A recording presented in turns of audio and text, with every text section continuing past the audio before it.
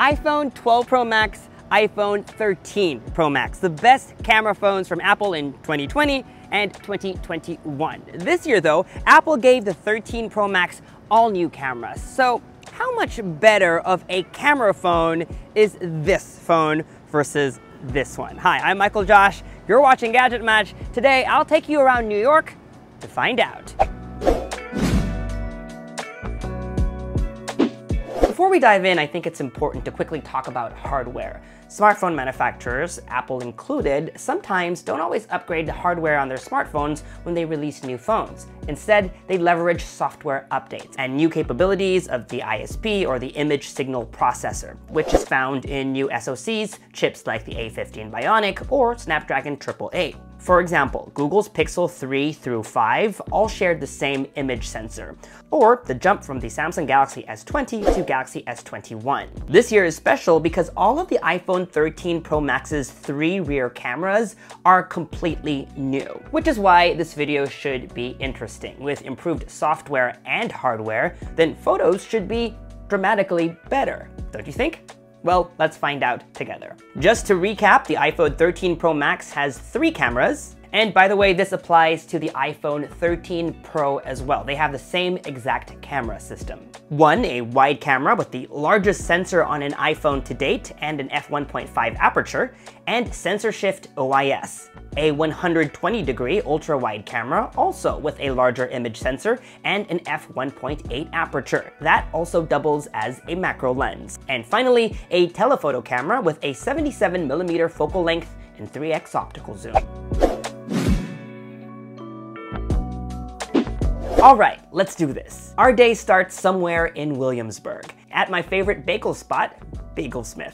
It's gonna be a long day, so it's important to fuel up like a typical New Yorker would. But our comparison actually starts at Brooklyn Bridge Park. One thing I love about living in Brooklyn is that you can take a walk or a bike ride to the water and kind of see New York, or at least Manhattan. And come on, look at that. Doesn't that scream New York to you? Both these photos shot using the ultra-wide camera are nearly identical. Both these photos look great, but I mean, how better can you get with conditions like this? Even under a little bit of shade to see how these cameras manage both highlights and shadows, it's hard to tell these photos apart, even as it gets closer to dusk, like in this shot I took of a mural in Chinatown. And really, it's time to stop the hate. But maybe we're looking at it wrong, because the improvements to the ultra-wide angle camera have to do with a larger image sensor that lets in more light. So let's take a look at some photos taken with the lights down low. I took this shot near the subway exit at City Hall, where it's particularly moody. Night mode kicked in. Notice how grainy the steps in the foreground on the iPhone 12 Pro Max's photo. There's hardly any detail there. Now, even when there's sufficient ambient light, you'll notice a difference.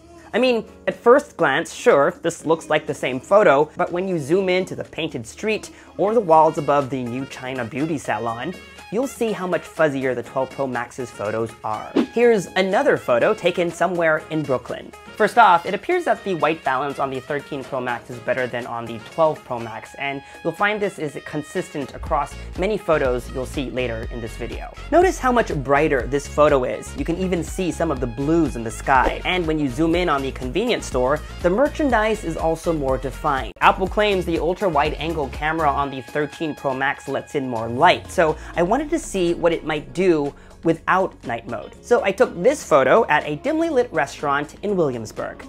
What do you think? Does the 13 Pro Max have the brighter photo? Did it let in more light? But it's hard to tell, so let's zoom in and look around the room. I can see this guy's expression, the Ainsley sign is clearer, and there's definitely more light on this woman's face. I wasn't content, so I wanted to do one more test. In a completely dark room, my Lego room to be exact, I shot these 2 photos. There's a concert going on in my Lego Chinatown and everyone has come out for it. And this photo speaks for itself. The 13 Pro Max's ultra-wide angle camera does let in more light, making the ultra-wide angle camera much more usable even after the lights go out. Now, before I continue, I wanted to talk to you about my new buddy, someone or something that has helped me get through this iPhone coverage a great deal. The Narwhal T10, which also happens to be this video's sponsor. It's a robot vacuum cleaner and mop in one. So for example, when I made popcorn the other day and spilled some on the floor, I can trust the Narwhal T10 to clean it up for me. Not only does it have strong suction power, it has side brushes instead of roller brushes, so it doesn't get entangled with hair. And with multiple smart sensors, the robot can avoid hitting my furniture, which at a time like this is all over the place. When it knocks into something, its bumper retracts and the sensors direct it on a different route. With LiDAR navigation, the Narwhal T10 goes over bumps and rugs easily. And when it's done vacuuming my floor, I can then replace the side brushes with these two triangle mops. When I do, and this is my favorite part, the Narwhal T10 automatically changes into mopping mode. On the app, I can set no-go zone, so it knows not to mop my rugs, only the floor. Now that mopping part has got to be my favorite feature. It just means that while I'm busy working, my house stays squeaky clean without me having to lift a finger. Now, I remember the other day I was making coffee and accidentally spilled some on the floor. So I had the Narwhal T10 do its business and take care of things for me. When the robot auto detects that the mops are too dirty, it returns to the base station where there is a 5-liter water tank which it uses to clean itself. Yep, unlike most other robot vacuums, the base station is not just a charging station, it's a cleaning station too. Once the mops are clean and dry again, it resumes cleaning where it left off. With the Narwhal T10 and a few taps on the Narwhal app, I can keep my apartment clean without lifting a finger.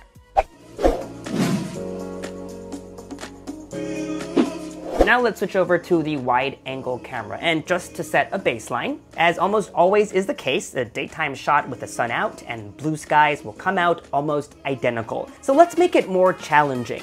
Here's Chai with her back to the sun. As my photography teacher always told me, don't shoot against the light. But hey, it's 2021, the technology is so much better. Let's see what these new iPhones can do. Mind you, this is already a great photo. The iPhone 12 Pro Max was able to evenly keep her face properly lit despite the challenging situation. But now, with Smart HDR4, the iPhone 13 Pro Max makes it look that we brought lights or a reflector to bounce natural light onto her face. Incredible. Next, thought this photo would be cute cause Vespa, but apparently it's a Honda. What do I know? It's very subtle, but great photos. Next, some depth of field tests, i.e. an excuse to get some ice cream. Similar photographs, but the iPhone 13 Pro Max is more color accurate, but let's crop into the top right. That bokeh is just as yummy as the ice cream was. Here's another example. I've recently gotten to plants, and so I enjoy identifying plants when I see them in the wild, or in this case, cafes. This is an Echeveria shaviana, or a Mexican hen, but I digress. Both phones did good. Love that creamy depth of field. Ooh yeah. Now for some low light tests. First, some cocktails at a local bar. Sure, the 13 Pro Max's photo is slightly brighter, but it could go either way. Now, let's add a human subject. There, now we can see a difference. Chai's definitely more well lit in the 13 Pro Max's photo. Not sure if this is just software, but can I just say, the room was hella darker than this photo makes it appear to be. A testament to how good this technology has become. Before we move on to our last category, some of you have asked if those annoying light flares that reflect on the lens are still there. Well, the short answer is yes. If you could choose between zoom or ultra-wide, which one would you choose? Well, that's been a debate in the tech community for a while now. I have publicly stated that I'm a zoom kind of guy. And I'm Michael Josh from GadgetMatch, and I like zoom, zoom, zoom in the booth. And Apple only used to offer wide and 2x telephoto on iPhones. But now if you buy the iPhone 13, you get wide and ultra wide. So if you really want that zoom lens, then you need to get a Pro model. And this year, you get more optical zoom, from 2.5 to 3x. Depending on what you're shooting, that means getting a lot closer if something is nearby. Sometimes a little too close for usual day-in-the-life stuff, like in this example of my Lego Voltron that sits on a shelf above my desk. By the way, sound off below if you grew up watching Voltron cartoons. It also means getting just a little bit closer when filming something much further away, like the Brooklyn Bridge. I'd say the difference doesn't look significant here, but when you crop in, you'll see that the 3x shot has much more detail. And sometimes, you want detail. Like in these architectural elements outside a building in Brooklyn Heights. I think they're called mascarons. Not macarons, but note to self, let's get some later, guys.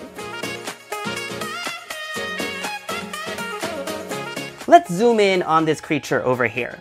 Notice how much softer the 12 Pro Max's photo is. The textures on the 13 Pro Max are more distinct, even this close. Okay, enough about that. Let's talk about night mode.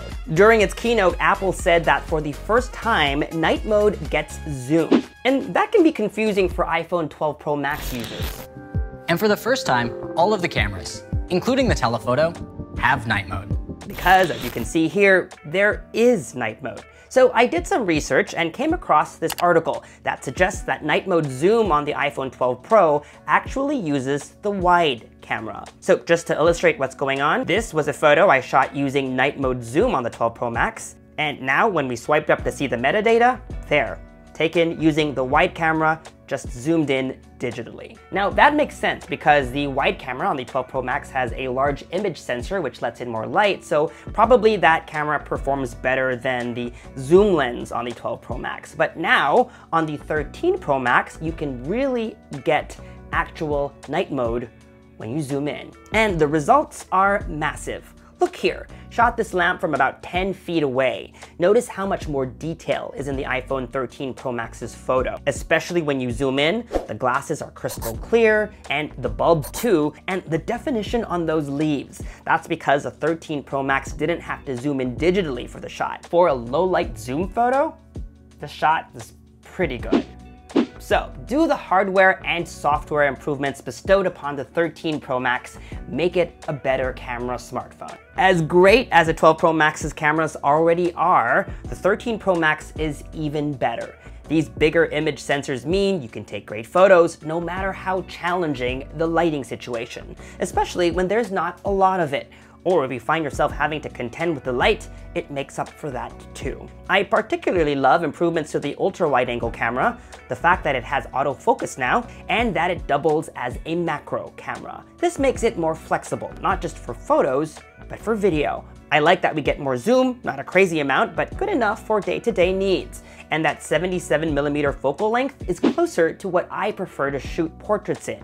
To be honest, I can't wait to go back out there and shoot more photos with the 13 Pro Max to show you what it really can do. But by the time this video rolls out, the iPhone 13 will already be on sale and you can go out and test it out yourself. Let me know if that's what you plan on doing. We have a lot more iPhone 13 series content coming your way, so make sure you're subscribed to this YouTube channel. We have a comparison video versus the S21 Ultra coming next. As always, follow me on social media for all the behind the scenes fun stuff. I also post photos on there as I go about my day and testing these phones, and make GadgetMatch.com your daily habit. Until the next video, I'm Michael Josh.